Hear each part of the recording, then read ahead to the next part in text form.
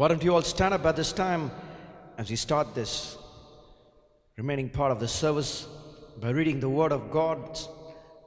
Let us stand and give reverence and honor and show Him that we receive His Word and believe in it, and we want it to be fulfilled in our day and time and age. We're going to read from the book of Matthew in the New Testament, the very first book, from chapter 24. We're going to read 3 verses from this chapter, and then after that we'll move on to the book of Revelation. First, let us go to Matthew chapter 24, verse 15. Then we'll go to verse 21, and then we'll read verse 29. Let us start from Matthew chapter 24, verse 15 all together. Therefore, when you see the abomination of desolation spoken of by Daniel the prophet standing in the holy place, whoever reads, let him understand. Verse 21.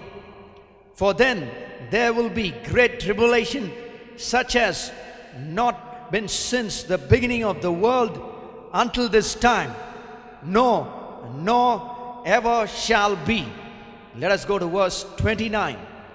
Immediately after the tribulation of those days, the sun will be darkened, and the moon will not give its light. The stars will fall from heaven, and the powers of the heavens will be shaken. Let us now turn to the last book of the Bible, book of Revelation, chapter 19. We're going to read from verse 11 till verse 13. The revelation of Jesus Christ to His apostle John. Let us read Revelation 19, verse 11 onwards. Now I saw heaven opened, and behold, a white horse, and he who sat on him was called Faithful and True, and in righteousness he judges and makes war. His eyes were like a flame of fire, and on his head were many crowns. He had a name written that no one knew except himself. He was clothed with a robe dipped in blood, and his name is called the Word of God. Thank you. You may be seated at this time. We are seeing this morning the powerful, glorious return of Jesus Christ. We saw 2 weeks ago what Jesus Himself had spoken and was written in Matthew chapter 24, verse 30, where He said, then the sign of the Son of Man will appear in heaven. This will happen after the abomination of the desolation and the great tribulation. And then after that, the wrath of God, the judgment of God on the wicked. When all that is accomplished, then the 7th in the order that is there in the Olivet Discourse that Jesus gave, the cosmic terrestrial order of events. These things will happen, as Jesus said in Matthew chapter 24 from verse 30, then the sign of the Son of Man will appear in heaven. Then all the tribes of the people of the earth will mourn, and they will see the Son of Man coming on the clouds of heaven with power and great glory. We saw that this verse says that there will be a sign in the sky, and all will see Christ's sign in the sky. All the people, when they see it, will lament and wail, and no one at that time can say, I have not seen it, because it will be visible and prominent. That will be the time when God will come in a visible fashion that with the natural eye every human being would be able to see. Right now you're called as believers because you have to believe, for you know and you see His signs. You see the hand of God in your life, the hand of God in the creation that is there on this world and in the universe, and you know that this is not something that could have happened by chance. You're able to comprehend, you're able to discern, you're able to perceive that God is the one who has created me, and God is the one who has created all that is there on earth. But at that time, everyone, even the unbelievers, the haters of God, will see. And then after they see the sign, which will be there for some time, then Jesus will come on the clouds, and all will see Christ's power and all will see Christ's great glory.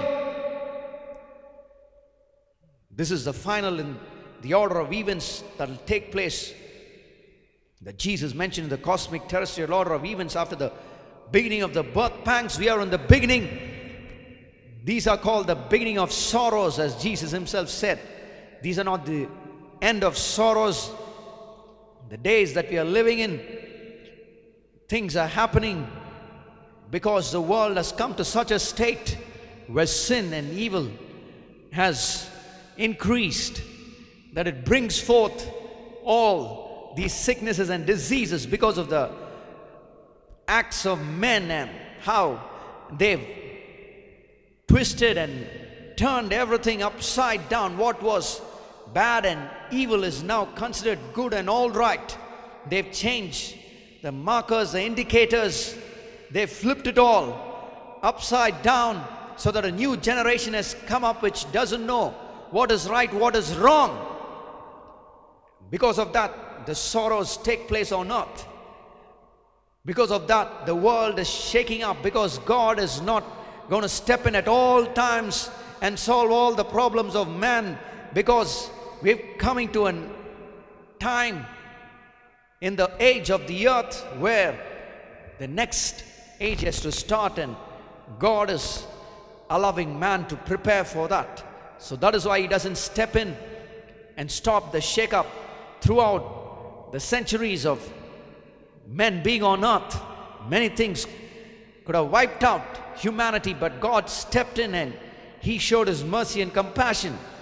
But when he has spoken and revealed his plan for the world and the people of the world, he sometimes steps back and let things take its own turn, because men did not acknowledge God. The end of the age is coming, and it will start when the disciples of Christ are taken up in rapture. And the fourth thing that will happen is the Antichrist, the idol and the false prophet will be revealed in the Holy of Holies in the temple in Jerusalem, and then the great tribulation and the judgment on the wicked will start, and then will be the second coming of Christ. And this morning we've been seeing from the book of Revelation what exactly will happen, because you need to know the power and the glory of Jesus Christ, so that you would understand how awesome it is, how marvelous and wonderful that would be. God has written it. Jesus ensured and made it a point to come and meet his disciple John on the island of Patmos, and revealed all these things to him, so that he would send it to the church that is there in all the earth, so that we would get to know of the things that would happen if Jesus made it a point to come again and reveal these things to the church. Then each and every one of you need to know it. You've got to understand it. You've got to grasp the gravity of all these things that will take place, the significance of all these things. That is why all these things are given in detail. What Jesus had spoken in Matthew is now completely explained in clear detail and in a precise fashion. Jesus will open up the heaven for all. That's how he was able to see the heavens opened at that time. Throughout the history of mankind, the heavens have not been always open because of sin. The heavens were shut.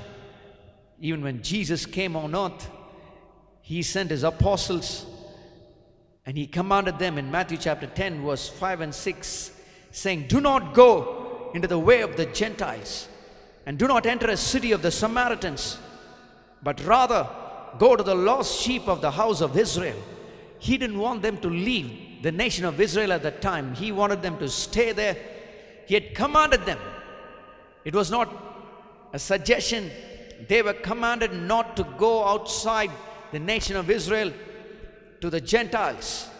We, each and every one of us who are not Jews, or the Gentiles, the non-Jews, we were not a chosen people. We were the ones who once worshipped wrong and false gods, man-made gods, and accepted and followed demonic doctrines and ideologies in the previous generations. And there was no way that we could have entered into the presence of God. But God opened the heaven 2,000 years ago. He allowed the Gentiles to receive the grace and mercy and the salvation of God. He used a specific time when the church was ready in Israel. Then, according to the word of God, according to what Jesus said, you shall be witnesses to me in Jerusalem, in Judea and Samaria, and then to the ends of the earth. So first, God poured out His Holy Spirit in Jerusalem, then it spread out to Judea, and then it reached those who were closest there. But there came a time for the heavens to be opened again, because over the Gentile nations, over the Gentile people groups, over all of us who are here outside of Israel, every other nation in all the earth, the gospel had to be preached, and we have to receive the power of God. So Peter, the apostle, on the chosen day when he was praying, he suddenly fell into a trance and he saw the heavens open. And an object like a great sheet bound at four corners descended to him down to the earth. And in it he could see all kinds of four-footed animals of the earth, wild beasts, creeping things, and birds of the air. You can see this in Acts chapter 10. And then he heard a voice which said, "Rise, Peter, kill and eat." But Peter said, "Not so, Lord, for I have never eaten anything common or unclean." At that time, God revealed something that would change the situation in the world. He said, "What God has cleansed you must not call common." Because Jesus had shed His blood and He had approached God the Father and entered into the Holy of Holies with His own blood. The way was made. And this was done 3 times so that He would grasp the significance of this, so that it would be imprinted in his heart and his mind, that he wouldn't forget. Because immediately after that, as he's thinking about it, the Holy Spirit tells him, "There are men seeking you who have come. Go with them. Doubt nothing, for I have sent them to you." And so when he goes and he meets them, he tells them, "You know how unlawful it is for a Jewish man to keep company with or go to one of another nation. But God has shown me that I should not call any man common or unclean." He kept the command of God. Do not depart from the nation of Israel. Do not go to any of the Gentiles. And all the apostles, though they had the power of God and the gospel, which is the light which could shine into the darkness of men and save them, they did not leave Israel at that time. You got to know how important, how significant this opening of heaven was at that time. Because if God had not opened the heavens at that time, we would still be in darkness, we will still be in bondage, you will still not have heard the name of Jesus, you would still have no hope. Especially in this kind of a situation when there is darkness in the world, we could have never had any hope. We would not know what would hold for us tomorrow. But God opened the heavens. Hallelujah! What an awesome God He is. How merciful He is. And even as He's preaching there, the Holy Spirit falls on the Gentiles for the very first time. And they all receive the grace and mercy of God. They receive the salvation of God. And then He comes back to Jerusalem. And when He comes and reports this and speaks about to the apostles and the other disciples who are there, that the Gentiles had received the word of God, it says that those who were there, who were of the Jews, contended with Him. In Acts chapter 11 verse 2, they fought with Him, saying, "How can you go to the house of a Gentile? How can you go there and be with them. This is how strict it was. They were not supposed to leave. And if God had not opened the heaven at that time and given him this vision, none of the apostles would have dared stepped out of Israel. Thomas would have not come down to the city of Chennai carrying the gospel 2000 years ago. But now he came and he preached the gospel, and we are all here, the fruits of his hard labor and work. And they were able to accept and believe that God was merciful. Why? Verse 17 onwards it says, therefore God gave them the same gift as he gave us when we believed on the Lord Jesus Christ. Who was I that I could withstand God? How privileged you are that you receive the same gift that the apostles and the disciples belong to the nation of Israel, the children of Abraham, received at that time. He did not keep anything away from you. Even they as a nation could not enter into the tabernacle before Jesus Christ came and died for them. They could not be priests. They could not be connected with God or be acceptable unto God. There were spiritual hierarchies and levels of acceptance. Even in that chosen nation in the Old Testament we can see only the high priest could go in, and only the Levites could help him inside the tabernacle. The entire nation stood outside and watched. We meet on a Sunday morning, but they would have stood outside the tabernacle of God, the temple of God, on a Sabbath day. They would have not been able to go inside. Imagine you come on a Sunday morning and you're standing outside the gate of the church premises, and only the high priests and the Levites can come in, and they start the offerings and the sacrifices and praise and worship and offering prayers unto God. How long it takes, 2 hours, 3 hours for them to go from one altar to the other, for them to get cleansed themselves and then go right up inside and then ensure that the menorah is lit properly and the oil is flowing, and eat from the table of shewbread, and then go and offer the prayers of the people at the altar of incense, and then God will speak and God will reveal. And then after that they will come and stand outside the tabernacle and lift up their hands and bless the people and tell them what God has told them. Till that time they would have had to stand outside and wait for the high priests and the Levites to come out. But now you have received the gift of God. You're able to come in and sit down and be here in His presence and receive all His word and His blessing. You should clap your hands and thank God for He opened the heavens at that time, and He has been gracious and merciful. Before men were accepted unto God because of Jesus Christ, the heavens were shut up like iron and bronze. Deuteronomy chapter 28 verse 23, it says, your heavens which are over you, over your head, shall be bronze, and the earth which is under you shall be iron. It would not yield. It was in a state of lockdown, and in a state in which it would not allow man to take care of it and to be blessed with its fruits. That's why it was like iron. They had to fight with that which was there, which was supposed to have been like a Garden of Eden, but then because of sin it failed to yield unto them what they wanted.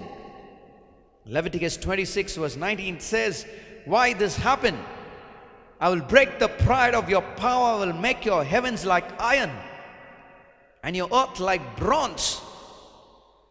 Because of the sin that is there, because of the disobedience of man. So do not take the heavens that are opening and that have been opened for us to be something very light, which is just normal, or which is just something which is an everyday occurrence. It is not. Many men of God, many people of God had to wait all their life, and some of them could not even have it in their own life. They looked ahead to the birth of Jesus Christ and had faith in Him, that one day He would come and that He would deliver them so that they can be with God once again. And they waited for thousands of years. But because man did not obey the voice of God, this happened. Go to Deuteronomy, the previous verse, chapter 28, verse 15. It tells about why the heavens were bronze and the earth were like iron. It says, but if it shall come to pass, if you do not obey the voice of the Lord your God, to observe carefully all His commandments and His statutes which I command you today, that all these curses will come upon you and overtake you. And one of that curses, the heavens being like bronze and the earth like iron, that it does not bear fruit, and men with their sweat try to sow and reap, and they struggle to survive and live. You want the blessing of God, you want the heavens to be opened over your life, you want all that is there in your life to be fruitful. You've got to keep His commandments and His statutes. But in the world we now live in, men has completely gone away from God. They do not accept that there are commandments of God. They do not accept that there is a moral law and a moral lawgiver. They say, I will do what I want, I decide. I make my own laws. I will live my own life in my own fashion and manner. Who can question or ask me? And that is why we are in this kind of a situation of darkness, with all the signs of the last days taking place, wars, rumors of war, even in our own nation. Pestilences and famines and earthquakes. The world is being shaken up because what God has spoken cannot be changed. When we walk away from light, we enter into darkness of our own. No one is doing that but we ourselves. But the men of God, prophets like Isaiah, cried out to God and they prayed, saying, oh Lord, that you would tear up the skies, that you would rend the heavens. And Isaiah 64 verse 1, he says that you would come down, that the mountains might shake at your presence. That was his prayer, that was his cry. But in his time he never was able to see Jesus in the flesh. He was not able to experience the blessing that would come after the death, burial and resurrection of Jesus Christ. He knew the heavens were shut, the Son of God was not sent. That is why he's saying, oh, tear open the skies and come down to earth, that then everything would change. The problems that we are facing, no amount of fixing can make the world any better. There are no earthly solutions. Man says in his pride, the world will become better, everything will be resolved, we'll find the solution, we'll find the cure, we'll give you cheap and free energy, we'll give you the food that you need. Many nations, they're being motivated and lied to and taken into the way of a socialistic system of handling the nations, where they say, you don't worry, we will take care of you, we will feed you. That will lead down to communism, where the government is the one which will provide for the people and take control of the people. Government will take the position of God and tell the people what they're supposed to do. And then when they take that up, they will not allow the people of that nation to look to God. They will stop them from connecting with God. They will want to shut down churches and tell the people, you cannot worship God, you are wasting your time. We are the ones you got to look up to. You can see that in the communist nations. It starts by saying the government will fix all the problem, then all the other things are slowly shut down, they're all made illegal, and then everyone is controlled and a fashion where it becomes an atheistic nation. When a car starts breaking down, you can fix it for some time, and then when every part of it starts breaking down, you keep on fixing. There is no end to it at times. You got to buy a new one. When the tire in your vehicle gets one puncture, you can patch it up. Gets another puncture, you can patch it up, and then you can keep patching it up till finally there are more patches than there are tire. It's time to change the tire. We live in a world where we cannot fix the problems of the world. Man cannot save earth. There is no permanent solution. That is why this cry and this prayer of Isaiah should be prayed by all of us, saying, oh, that you would tear the skies open and come down to earth, for Jesus is the one who can fix the problems of humanity. And thank God, He will come at that time. He will open the heavens. So do not take it lightly, thinking, oh, just the heavens are opening. Okay. No. For thousands of years, it has not opened. That time when it opens for Jesus to come as the King of Kings and the Lord of Lords will be a unique and a special time, because till then, Jesus has never come on earth and set foot to rule as a king. He came as a savior, and He came to die for the sins of all. But at that time He will come and He will be able to resolve, and that will be the golden age of the earth. The utopia that everyone wants will come only when Jesus Christ comes and rules and reigns on earth. No government on earth, no man, no president, no prime minister, no chief minister can be able to fix all the problems and solve everything of any country or any state or city. How good their intentions are and how much they work hard towards it, they will not be able to control everything everywhere.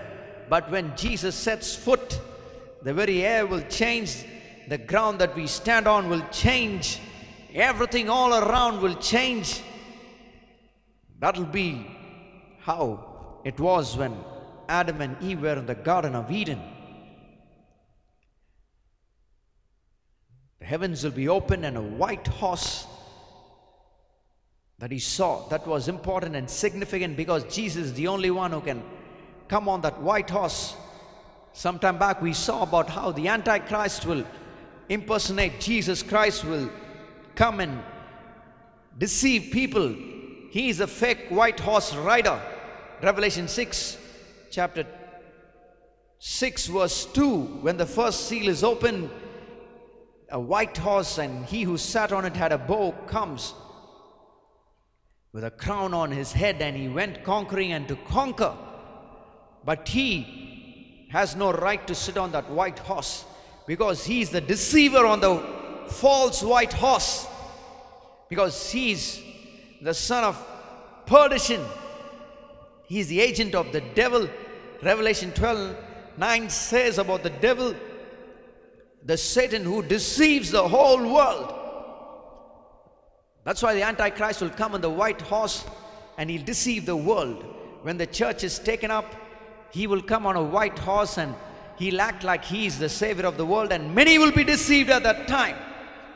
2 Corinthians chapter 11 verse 3, it says, as the serpent deceived Eve by his craftiness, took the form of God, becoming like an angel of light. That's why Jesus says in Matthew 24 verse 4, take heed that no one deceives you. Why? He says, because many will deceive, because many will come in my name and say, I am the Christ, and will deceive many, and it will become such a time of deception. It says that the Antichrist will perform and show signs and wonders in Mark 13 verse 22 to deceive, if possible, even the elect. They will show such signs and wonders that those who get left behind, some of them will think that maybe he is the Christ, maybe he is the chosen one. They'd almost get deceived, and some would get deceived. Very few would be able to resist the pull and the deception at that time. The deception has started already. Right from the time the first day you heard that word called fake news. Now, the whole world is deceived by the devil. He has seen to it that they are in his grasp. That's what it says, who deceives the whole world. What you read on the headlines nowadays, you cannot completely, totally accept it. There are people who control, who decide what gets written on a headline, what are the pictures that come up, so that they are shown in good light, because they've come to realize that in a democracy, people will vote for those who have good news about themselves. They know that if they control the news media, then they can change the perception of the people.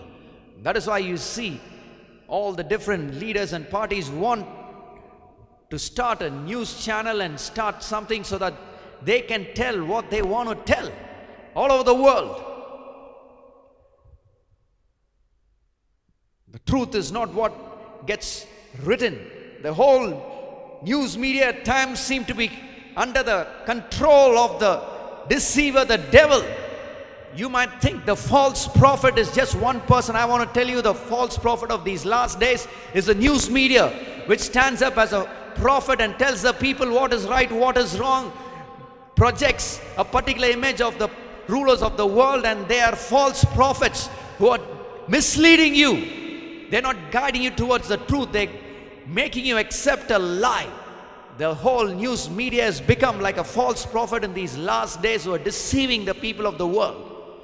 When God is fulfilling a plan, they come and speak completely opposite. When they know that this is not the truth, they are not accepting it because they have their own dark minds and their own dark hidden agendas in the background. You've got to be careful. You've got to have discernment, spiritual discernment, to know what the plan of God, who's the chosen vessel of God. When the time for election comes, you've got to know who's the one God is supporting. You've got to have a clear ear to hear the voice of God. Otherwise, you would be deceived. You look at all the things that are written and said about outside, because God definitely has a preference. You've got to ask God, what do you want me to do? Which side do you want me to take? He has concern for every nation of the world. He knows that the outcome of an election will decide what happens in the next 5 years in that particular nation. And therefore, He's not going to take His hands off and say, you do whatever you want to do. We shouldn't allow Him to take His hands off. We got to look to Him and ask Him and receive from His direction, His guidance, the truth from Him, from the Holy Spirit.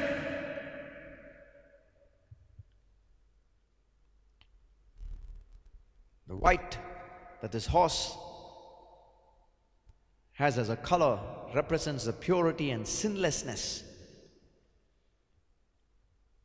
We had sins which are like scarlet, which were red like crimson. Isaiah 1 verse 18 says, though your sins are like scarlet, they shall be white as snow. Though they are red like crimson, they shall be as wool.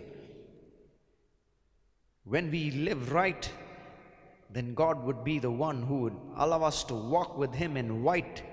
Revelation 3:4, it tells about those who were there in this church in Sardis. They had not defiled their spiritual garments.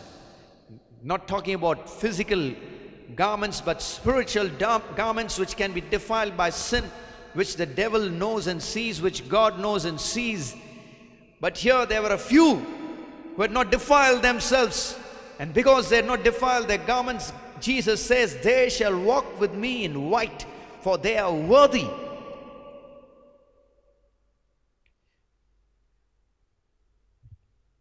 That's why Jesus rides on the white horse, to signify and show that He is sinless, that He is a God of purity. He is a God who is clean. He has no deception in Him. He is the truth. The devil knows without deceiving, no one would support him.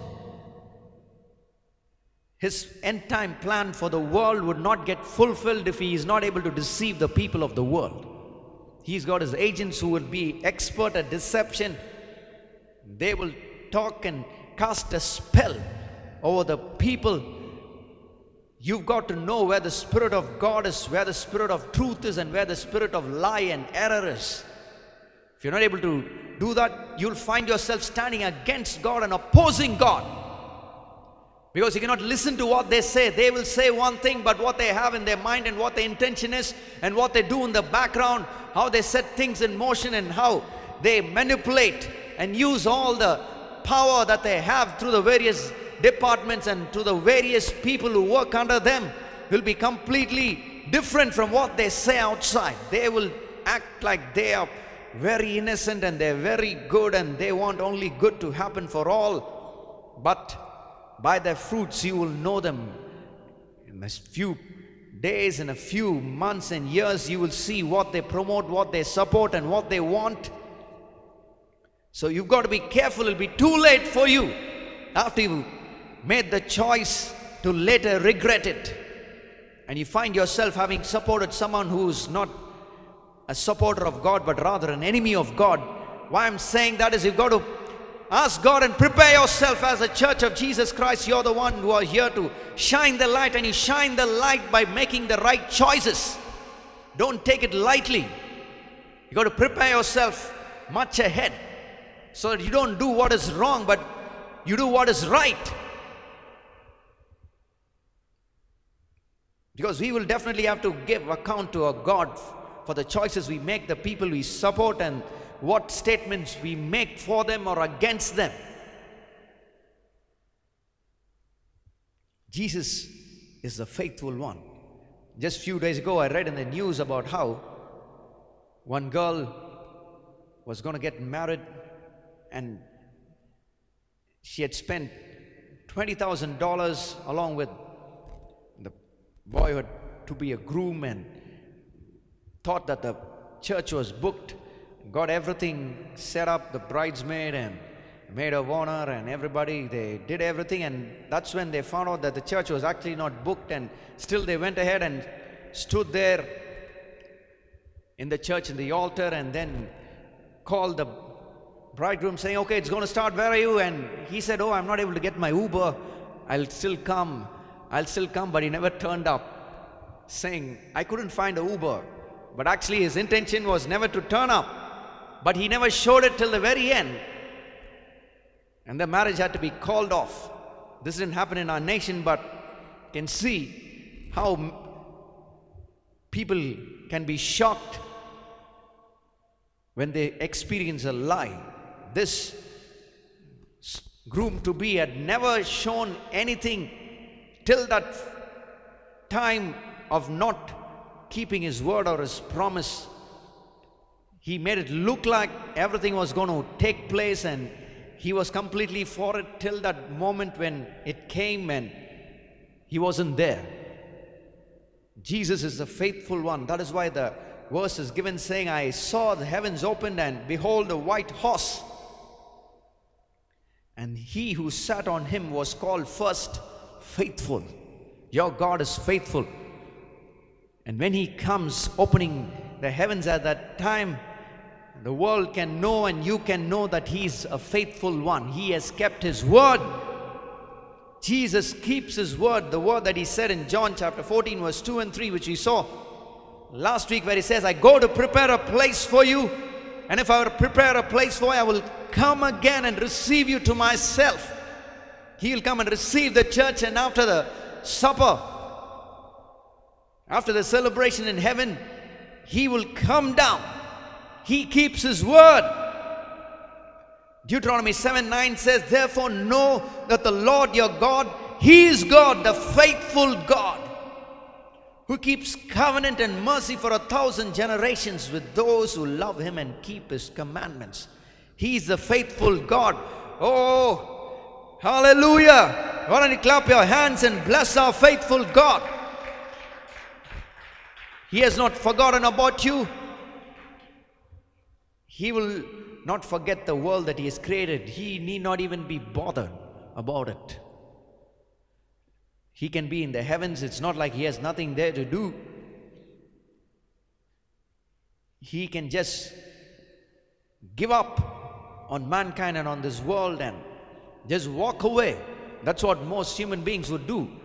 when it gets difficult, when they think it is not going to be comfortable, when they see some suffering in the future for the choices they made, they immediately walk out. They do not want to give up. They don't want to give up on their comforts.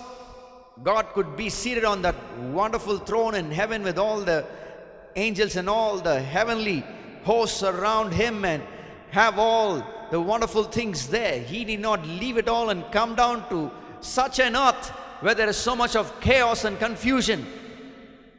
How many would want to marry you if you are in the state that the world is in? Very few would say, oh, I come and I bring everything. I don't need anything from you.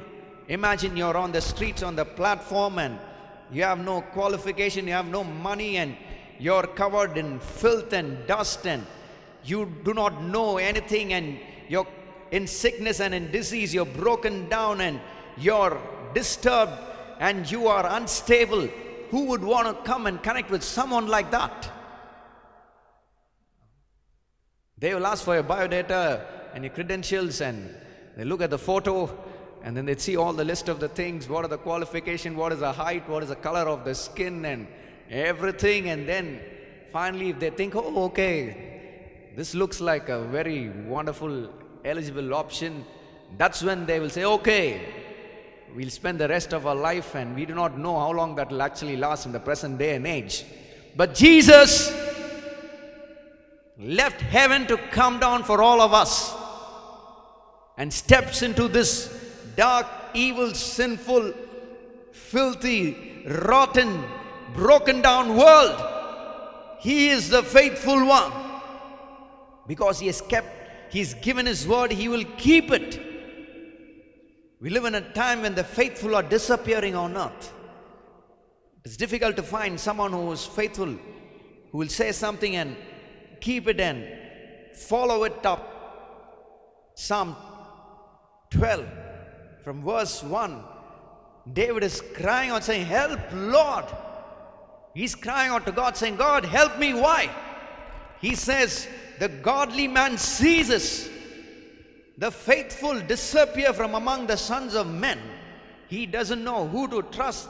He thought they will be there, that they will show up, that they will do this and do that, but suddenly when it became difficult, they all forsook and ran away. He says they speak idly, everyone with his neighbor. They just want to fill the silence with whatever words they can speak. With flattering lips and with a double heart they speak. That's what he says in verse 2. See that? Psalm chapter 12 verse 2. Just idly, just get together and just make statements. Oh, I'll do this, I'll do that. There is no need for them to say any of those things. They just want to come and show off, and they just want to come and make all kinds of statements. Oh, don't worry, we'll do this. Oh, that I know that person, I know this person. We'll get it done. You don't worry, I'll make this happen, I'll make that happen. I know him. I can do all that. That's what it says. Speaking idly and with flattering lips, with a double heart, they know inside, just have to say all these things to get out of this situation, a small talk, so that they can at that time not be put in a tight spot at that time. They don't have to lose face. They just want to at that time, in the midst of all the other people, when a group of people have gathered, they want to just tell and make it look like, oh, I can do it. Oh, yes, none of you worry. I'll get it all done for all of you and all that. But inside they say, I hope I can run away, waiting for the chance. And suddenly when call comes, okay, I've got a call, I've got to go and run. Because they have a double heart, they have no intention. It says, may the Lord cut off all flattering lips in verse 3, and the tongue that speaks proud things. Saying, oh, I can do this, I can do that, I've gone here, I've gone there, I know the world, I know everything. Verse 4, it says, who have said, with our tongue we will prevail. Those who talk too much, they have not been with God too much. Our lips are our own. Who is Lord over us? That's what these people are asking. With our tongue we will prevail. We'll talk our way out. We'll talk our way through. It's our own lips. We use the words to say whatever we want. Who can ask us about it any time? That's why they ask you to write it down on a stamp paper and get 2 witnesses, because the spoken word has got no value in this present day and age. And people know that. Proverbs 20 verse 6, it says, most men will proclaim each his own goodness. They'll say, oh, I've gone here, I've gone there, I've done this, I've done that. I'm great, I'm wonderful, I'm awesome, I'm mighty. But who can find a faithful man? That's what God is asking. Proverbs 26, men will proclaim each his own goodness, but who can find a faithful man? When push comes to shove, they will not be up to it.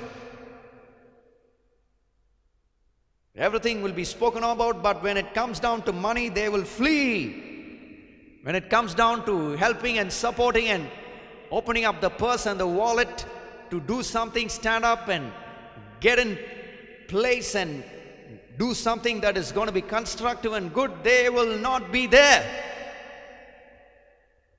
That's the kind of situation we are in. But Jesus Christ, He shed His own precious blood. He gave up heaven and earth. He has given you gifts. He gives you everything you need for all your life. He is the true God. That's what it says. He is called faithful and true. There are many lying wonders on this earth. That's how Satan would deceive in those days, and it has started already. 2 Thessalonians chapter 2 verse 9, it says, the coming of the lawless one is according to the working of Satan, with all power and signs and lying wonders. Devil is just a trickster, magician who acts like those things are getting done. They're not true wonders. He'll make it look like he knows everything about you, but it's just an evil spirit that is just telling lies. He can know the past, but he doesn't know the future.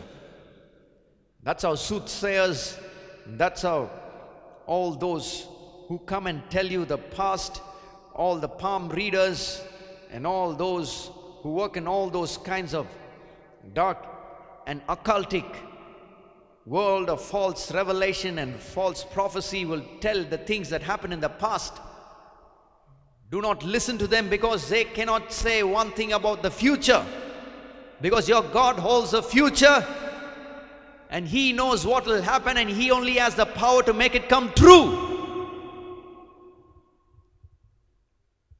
He will work with lying wonders and deceive the world, and with all unrighteous deception among those who perish, because they did not receive the love of the truth that they might be saved. Why are they allowed in such a state? God was merciful, God was truthful, God showed His love, but they rejected it and refused it, and they mocked it and despised it. And so He takes His hands off, and then the shake-up comes, and then the Antichrist comes, and for this reason God will send them strong delusion that they should believe the lie.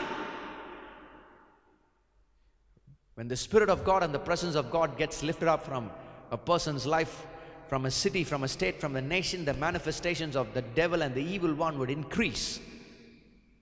His signs and his wonders will increase. Even now, there are nations in which if I tell you things, you might get shaken up. There have been instances of which human beings disappear. They shape-shift. They make things disappear. They move around. They astro-project. Things are happening even right now, because those are the evil that will be released at that time. They will increase at that time. Wild beasts which will be released is not just going to be the beasts that you see in the jungle. There will be human beings who will be deformed and distorted, who will do terrible things at that time. It has happened in the past. It will happen in the future when the church is lifted up. I can show you true occurrences, documentaries about how some people are able to disappear because an evil spirit came and spoke to them, and it takes them and moves with them and does many things with them, because that nation was completely disconnected from God and they were completely in the occult. That's what it will happen at that time. For this reason, God will send them strong delusion that they should believe the lie.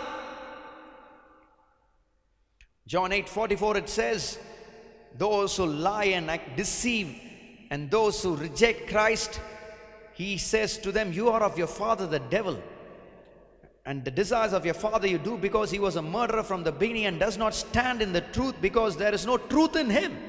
There can be no truth in the devil, no truth in the Antichrist and the false prophet. There can be no truth in those who reject Jesus Christ.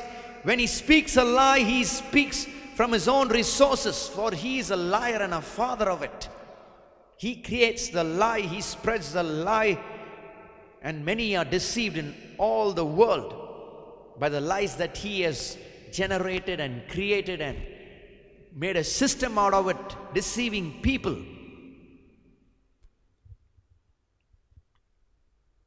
1 John 5:19, it says, we know that we are of God, and the whole world lies under the sway of the wicked one. The whole world lies. See that verse. The whole world is under the control of the wicked one. He sways them. He moves them in the direction that he wants to. He promotes a lie. He spreads it so that he can topple government, so that he can bring up people of his own, so that he can turn the hearts of men and their minds, so that he can cause disturbance in the nations of the world. The whole world lies under the sway of the wicked one. And he says they are of the world, therefore they speak as of the world, and the world hears them. That is the final last days in which we are in. Because when they speak, those of the world get together and they hear it and they accept it and they receive it. But they will reject the plan of God. We are of God. He who knows God hears us. He who is not of God does not hear us. By this we know that the spirit of error and the spirit of truth that is there. Jesus is also coming as a judge. He is faithful and true, and he comes to judge. When he first came on earth 2000 years ago, he avoided judging the things that were there in the natural. When he was there preaching once, a man from the crowd looked to him and said, "Teacher, tell my brother to divide the inheritance with me." His brother had taken up all the inheritance of the family and was not willing to give it to the other brother. So he's coming to Jesus and saying, looking at him as a great leader, "Tell my brother to divide the inheritance with me." At that time, Jesus refused to get involved with these earthly affairs, because he had come there for a spiritual reason. He had come there and he was focused. He didn't want to get distracted at that time. He said, "Man, who made me a judge or an arbitrator over you?" All he said was, "Take heed and beware of covetousness, for one's life does not consist in the abundance of the things he possesses." So he cautioned them not to be taken up by it, the things of the world, and in materialism, in being consumeristic, in just filling our lives with material things, trying to fill the void and the emptiness. But the second time he comes, he will come as a judge, and he's not going to just be like a human judge. He will judge in righteousness. That is most important, that we need a judge who is going to judge in righteousness. No judge on earth can judge in righteousness. In all the judgments that they pass, they judge based on the evidence that is given to them. If the evidence is not given, they say the evidence was not given, therefore, though we are not able to give the right judgment, they say, "Oh, we are not able to find fault with the accused, because those who are supposed to give the evidence have not given the evidence. So what can I do? I cannot do anything." But Jesus doesn't just need evidence. He knows everything in detail. He is the one who sees. You might have lost many things in life. There would have been no judge to give you what is rightfully yours. You could have gone here and there trying to get justice, and everyone would have turned you down. But I tell you, when Jesus comes again, everyone on earth will get the right judgment for every injustice they faced in life. They will receive at that time. No one will be able to cheat and deceive and steal and rob at that time. That time of the 1,000-year reign will be a wonderful, awesome time when there will be justice. When Solomon, who was just given a spirit of wisdom to judge that nation, and they marveled at the wisdom he had, at the judgments he gave when complex problems rose up, how much more will Jesus, who is the wisdom of God, be able to give justice to men? He'll do it in righteousness. Jeremiah 33:15 and 16, it says, in those days and at that time I will cause to grow up to David a branch of righteousness. He shall execute judgment and righteousness in the earth.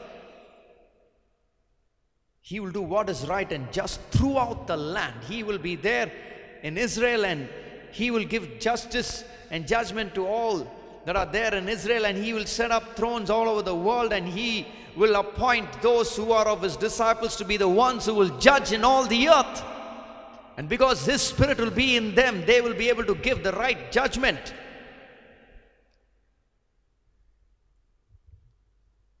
You're all going to be kings in those days because you have proved to God that you're true and you're faithful and you're righteous. He will then be able to take you up to heaven and then come down and put you up on a throne, because he's seen you lived your life clear and straightforward.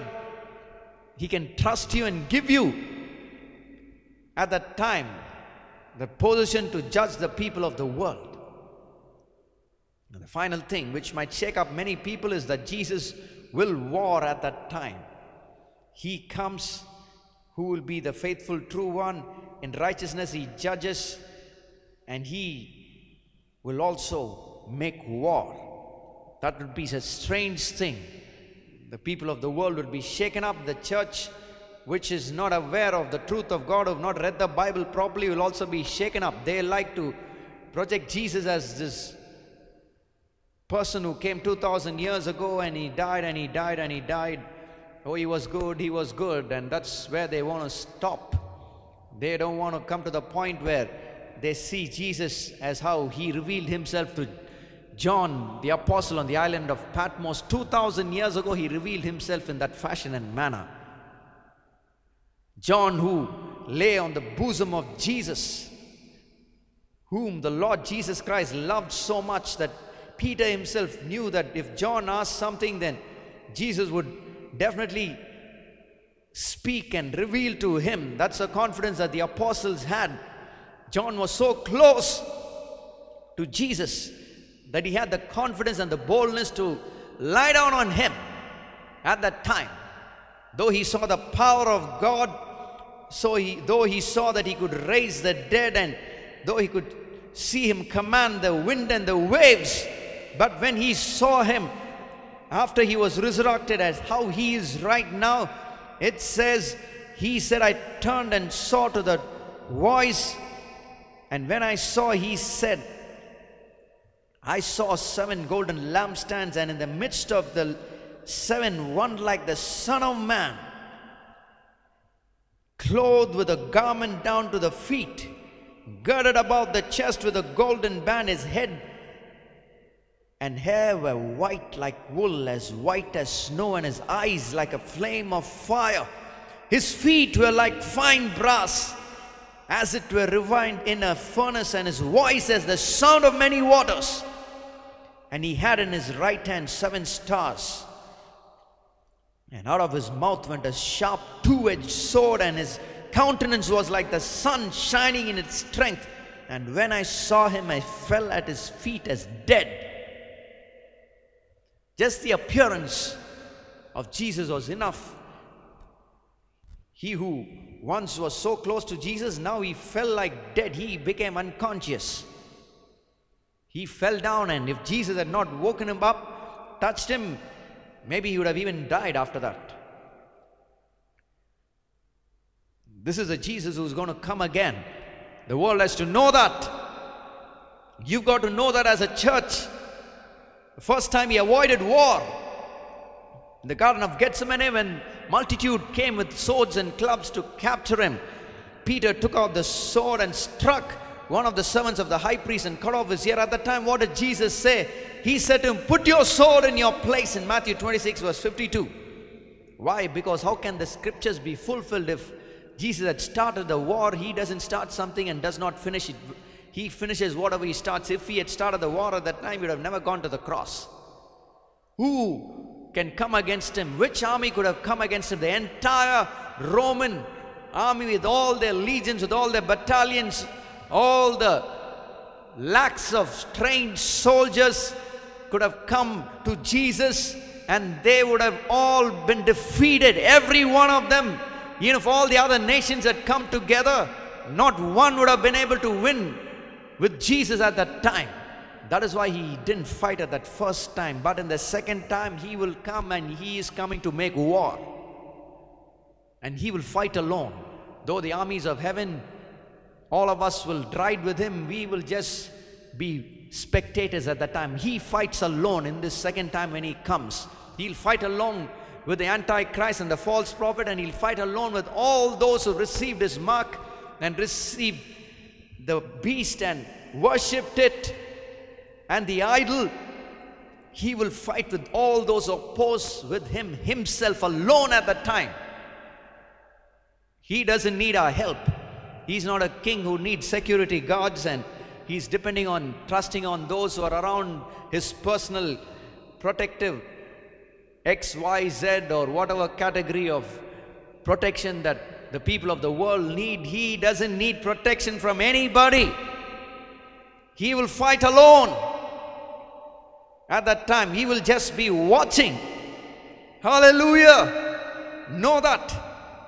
Set your mind, renew your mind according to this truth. Let the people of the world know this also, because they take it lightly.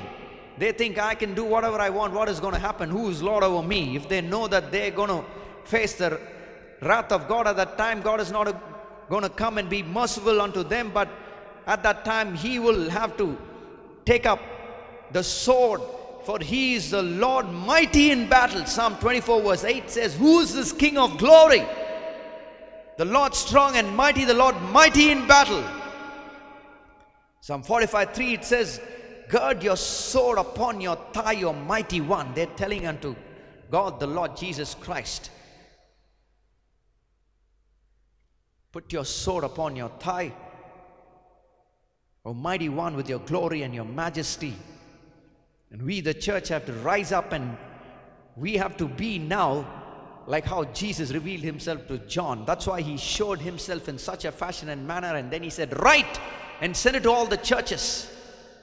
That's why he told, when he introduced the church in the very first time in Matthew, he told, I will build my church and the gates of Hades will not prevail against it.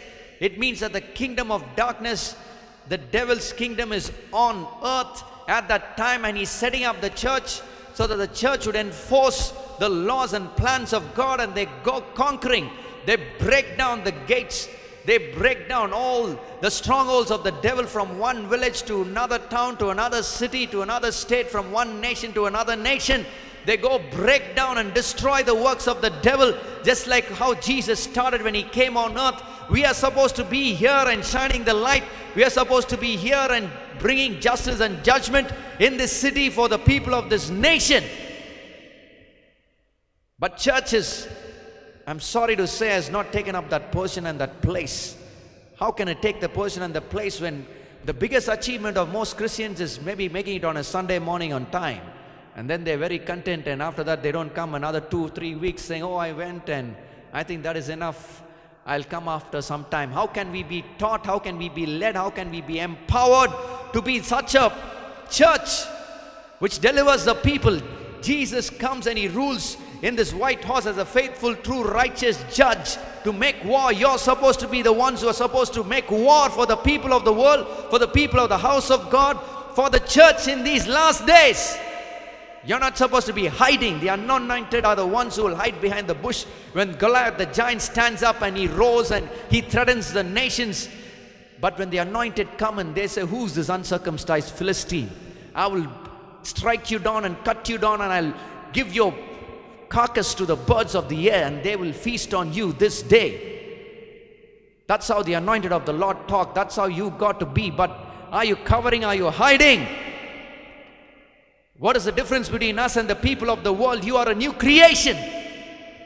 You're no longer human beings. The day you accepted Jesus Christ and you were born again, you stopped being a human being. That's another topic, we'll see it. But know that you're the sons of God. You have the power of God. You have the Spirit of God dwelling inside of you. Life and death are in the power of your tongue. You've been kept on this world to bring justice. You've been kept on this world to save the lost. Not be just whimpering and tottering around and limping about. We ourselves are limping about. How can we go and tell the world? My God is a great God. You've got to come to that portion and that place where you are roaring as a lion. The Bible says the righteous are bold as a lion. They get up and they roar, and every evil will flee. When you get up, the devil has to flee. Say, oh no, this man has got up. No, what is going to happen to me now? Let us all stand up at this time. Read this psalm of warfare. Psalm 91. Let us rededicate ourselves and let us declare once again Psalm 91 verse 2. We started the service by surrendering ourselves, our body, spirit and soul and every part of us. But some of you were not there at that time. So we have to rededicate once again Psalm 91 verse 2, where it says, I will say of the Lord, He is my refuge and my fortress, my God, in Him I will trust. So let us all say unto Jesus Christ this morning once again. You can open your mouths as you open your Bible and tell it as loud as you can. The Lord Jesus Christ, He is my refuge and my fortress, my God, in Him I will trust. Let us now read from verse 1, Psalm 91. This is a warfare psalm, a psalm of protection and a psalm of victory at the time of war. Let us read from verse 1. He who dwells in the secret place of the Most High shall abide under the shadow of the Almighty. I will say of the Lord, He is my refuge and my fortress, my God, in Him I will trust. Surely He shall deliver you from the snare of the fowler and from the perilous pestilence. He shall cover you with His feathers, and under His wings you shall take refuge. His truth shall be your shield and buckler. You shall not be afraid of the terror by night, nor of the arrow that flies by day, nor of the pestilence that walks in darkness, nor of the destruction that lays waste at noonday. 1,000 may fall at your side and 10,000 at your right hand, but it shall not come near you. Only with your eyes shall you look and see the reward of the wicked, because you have made the Lord, who is my refuge, even the Most High, your dwelling place. No evil shall befall you, nor shall any plague come near your dwelling, for He shall give His angels charge over you, to keep you in all your ways. In their hands they shall bear you up, lest you dash your foot against a stone. You shall tread upon the lion and the cobra, the young lion, the serpent. You shall trample underfoot, because He has set His love upon me. Therefore I will deliver him. I will set him on high, because he has known my name. He shall call upon me, and I will answer him. I will be with him in trouble. I will deliver him and honor him. With long life I will satisfy him and show him my salvation. Hallelujah. Oh, victory belongs to those who belong to Jesus. Clap your hands. Oh, for the salvation of God. Oh, for the deliverance of God. For the blessing of God. Oh, for all that He's given me. Oh, thank Him this morning. We thank you, Father. We thank you, Jesus. We thank you, Holy Spirit, for you placed the church here, oh Heavenly Father, to be the light that shines. Just like how Jesus was there alone, He said, to your advantage I go, because if I go, then the Holy Spirit, the same Spirit that was in Jesus Christ, would be upon and inside of each and every one of His disciples, that they can now become 120 Christ on that upper room, so that they can operate with that same power and that same fashion and manner that Jesus trained them to be, and He showed them with His own life, and then it multiplied. The church increased and has spread, and we are here in this city of Chennai, in this nation of India, so that we can take that place, so that we can be like Jesus Christ. Not just in doing good, not just in making the right choices, but to stand up and shine the light, so that the people of this nation would know the truth, so that evil will be struck down, that every lie would be struck down, that the devil and all the kingdom of darkness would flee. For the church should be the lighthouse that shines and expels every darkness in this city and nation. Oh, if that's your desire, oh, if that's your heart, ask God this morning, oh Lord, oh, this is my desire, this is my heart's cry. I want to be like this. Oh, train me, oh Lord. That is why you come to following Jesus Christ, and you become His disciple, so that He can train you. Not just a member who just comes on and off to a service and that's about it. You've got to be a disciple, a pupil who connects with God every day. Your Holy Spirit is the one who will teach you when you're not here in the house of God, when no one else is in connection with you. You don't need anybody but the anointing, for the anointing is the truth and is not a lie, and He will teach you of all things. Oh yes, oh God, pray that there'll be a transformation in this city, that multitudes would turn to you and come to you, that they will, oh Lord, follow you, that they will call on your name, that you be glorified, that the gates of hell would be broken down in this city, oh, in this nation, oh Lord Jesus. We ask this all in your wonderful mighty name, giving you glory, honor and power and praise in Jesus' name. We ask and pray, amen. God bless you. Why don't you clap your hands and thank God once again.